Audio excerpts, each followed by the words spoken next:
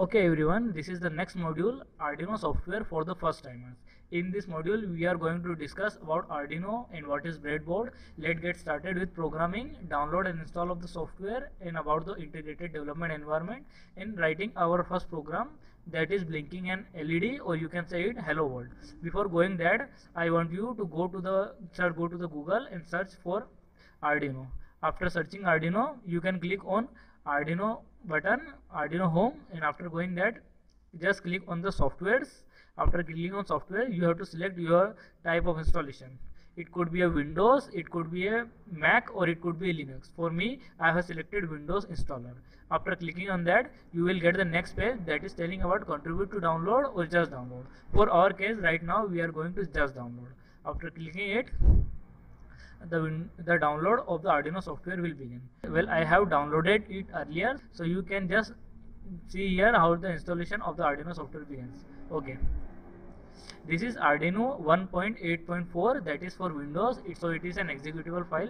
Just click on it and it will start to ask the security question. Just click yes on it, click on I agree, click on next, click on the location. It will ask for the location where the Arduino should be installed.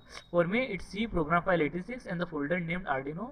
After clicking it, it will just begin to install. If you wanna see how the things and how the libraries or files are going to install, just click on details. You can see here. Well, within a minute it will get installed.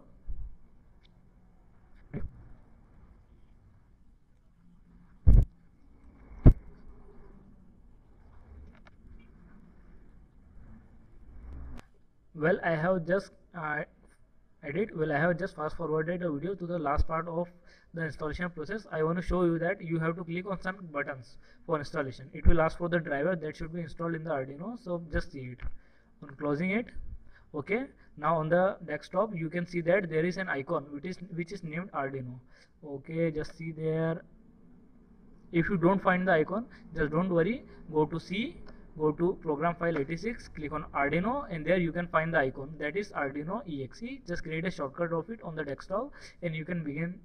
Okay, click on Arduino. It will ask for the access for the Java file. Click on yes, and now you can see the Arduino. This is the integrated development environment for Arduino. Here you can see that it has all the features that are needed for us. For port, if you connect the Arduino board to it, you can find here the port and all the buttons that are necessary. Okay, just we are going to move to the next slide. Thank you.